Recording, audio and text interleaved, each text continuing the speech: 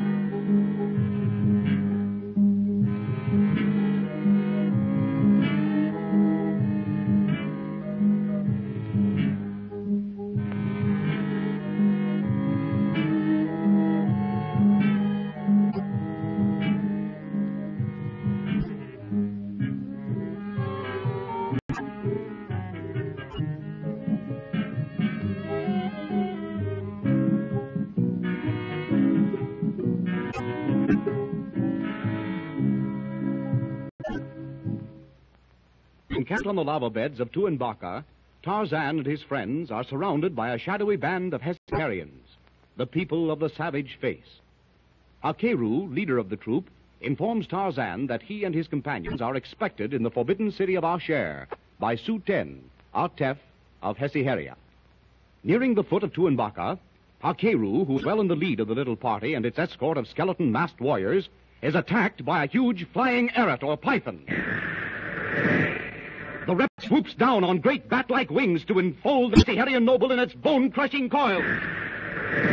Ah! I am doomed! Shoot, Lieutenant Dano, shoot! I dare not shoot. That swaying head is too near Hakeru. Don't shoot, Dano. Wait. As the ape-man speaks, the reptilian head of the winged horror stops its swaying. Its wide-fanged mouth opens, preparing to strike. In an instant, Tarzan strings his bow, whips an arrow from the quiver at his back, fits it into place.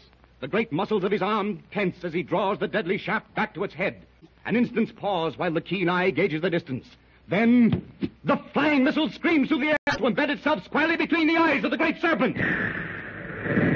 The writhing, sinuous black coils tremble, struggle to retain their grip. Slowly, the hideous mass relaxes, slides to the ground, inert, dead. Hakeru lifts his arms. He turns, walks slowly back to meet Tarzan. O Tarzan, man of might, thou hast slain this death from the sky? Thou and thy flying stick? Ja, it was Tarzan, all right. And what a shot.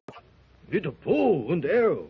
He thought he'd been good shot with a rifle, but to split a snake's skull with an arrow, that been something. The Afridis on the Indian frontier of Afghanistan are known to be the world's greatest marksmen with the bow. But their best shot could not have hit such a target. There are no bones broken, Hakeru? Nay, O Tarzan. The winged monster hath harmed me not, and I, the Atan Hakeru, thank thee for my life. Thou hast preserved it. It is thine. If ever I can help thee, it shall be done. I'll remember that. And now, do we go on? Aye. The Sanut, there at the foot of the rails, is ready. By Buddha, it is a car and it's enough to hold 50 men. How it shines in the sun, like burnished iron. But that track leading up the mountainside is almost perpendicular. Where does the power come from to move that car? It's too much for me, Lieutenant. I don't understand it. Hakeru, do we go up in this car with you? Yes. I don't like it, Tarzan. What is it you don't like now, Larson? I ain't been afraid of anything in the jungle. But those skeleton masks, look at them. Climbing in that car without making a sound. You know they're only masks, Larson. Yeah, sure. But what's under them? In due time, he of the yellow beard will see what lieth beneath the savage faces of the Hesse hair. Well, I can't say that I like the idea either, Larson. But if we don't go up, what will we do down here, alone? Come, the warriors of the Hesse hair are waiting. Ye of the outer world ride with Hakeru. Permettez-moi, Magre. This step here is high. Be careful. Now, you will seat yourself here, Magre. Thank you. You are there, all right. Mais, alors, We have the observation seat, n'est-ce pas? Do you see, Darno? The entire car is sheathed in metal. And look, from these windows, how far one can see. Sure, Lars Larsen can see his finish. Darno, these Hessiarians are removing their masks. What? Donnerwetter. They are white-skinned and handsome. Are you satisfied, Larson? Yeah, been satisfied. Almost. Why the masks, Hakeru? Thou hast saved my life, O Tarzan of the Apes. But even thou mayest not speak lightly of the ancient warrior masks of the people of the savage face. There are few of the outer world who have ever beheld an Hessiarian countenance. This Sinut travels fast, Hakeru? Aye, Atanton, like the wind. Voyez, we are moving.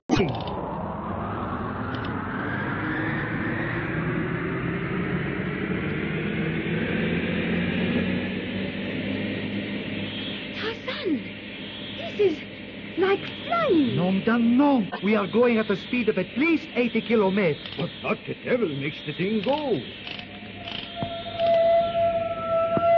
There it is, Wolf. He uses that lever to slow the car up, not to make it go.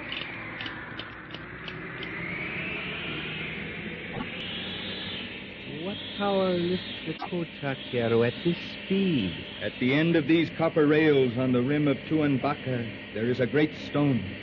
The most ancient writings of our priests mention the stone. It has been there scores of centuries. And what name do you give to this great rock? It is called the stone which hath the power to pull.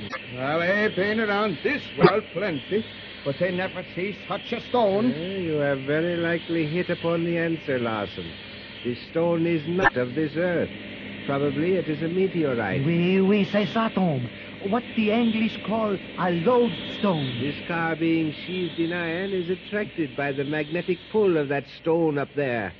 Hakeru breaks the car to keep it from leaving the rails. Is that not right, Hakeru? It is so, Atanton. Glistening in the sunlight like some giant, prehistoric, silver-colored beetle, the bulky conveyance rushes up the smooth side of Tuanbaca at breathtaking speed. Presently, the outline of the great meteorite can be clearly seen. Hundreds of tons of black rock balanced on the rim of the volcano. As they near the top, Hakeru pulls back on the lever with all his strength.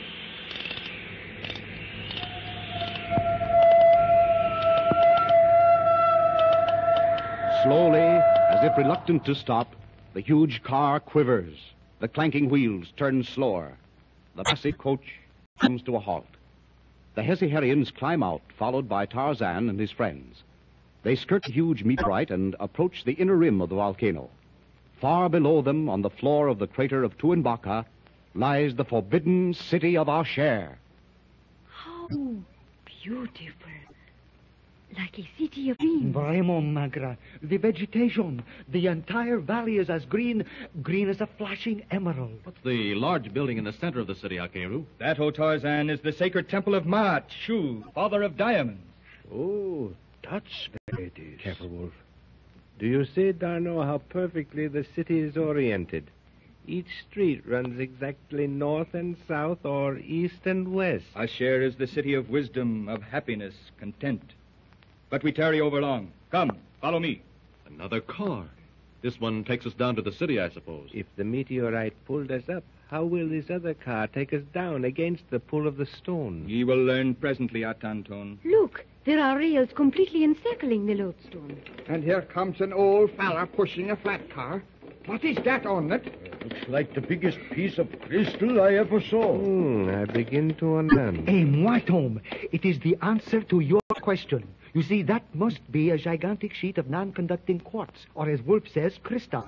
Placed between the meteorite and the car, the lodestone cannot exert then its power. If we coast down the inside of the crater. Even so, Paul Darno. And now enter the Sinut. We descend.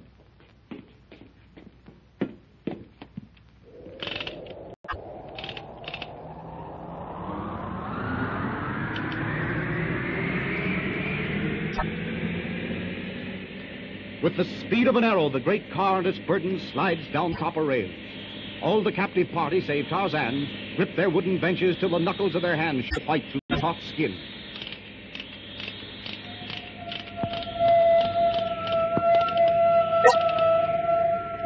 A last ear-splitting shriek of the clumsy brakes, and the journey to the forbidden city of mystery, Asher, is ended.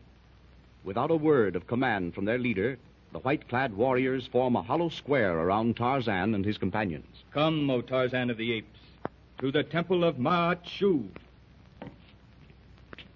A wonderfully beautiful city indeed. Eh, patron, magnifique.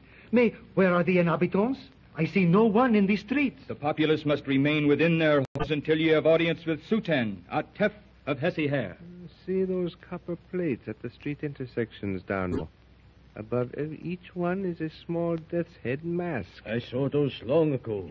Don't these people know how to carve anything else? I thought your Champs-Élysées and Paris a fine street, Darno. It can't compare with this. The strange, exotic trees, those rolling carpets of grass. Oh, yes, Tarzan, it is wonderful. These houses behind the walls, they are white marble. By gee, I wonder where they got it.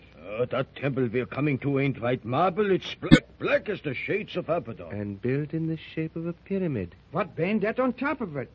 See how it shines. It looks like a great ball of burnished copper. It is just that, Magra, exactement. But what its object is, I do not know.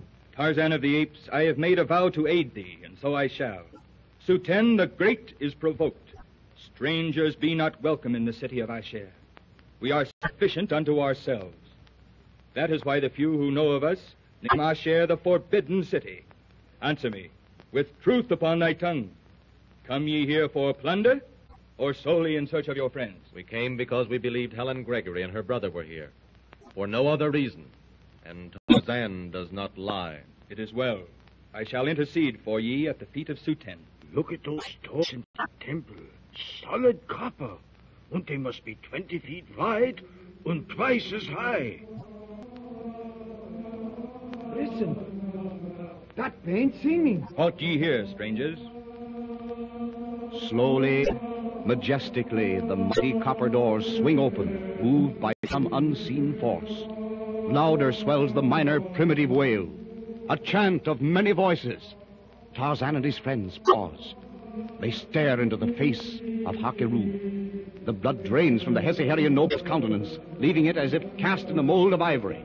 He turns slowly to meet the questioning gaze of Tarzan. What is it, Hakeru? It is the chant of death. Mahat-Shu, the father of diamonds, demandeth the sacrifice of human blood.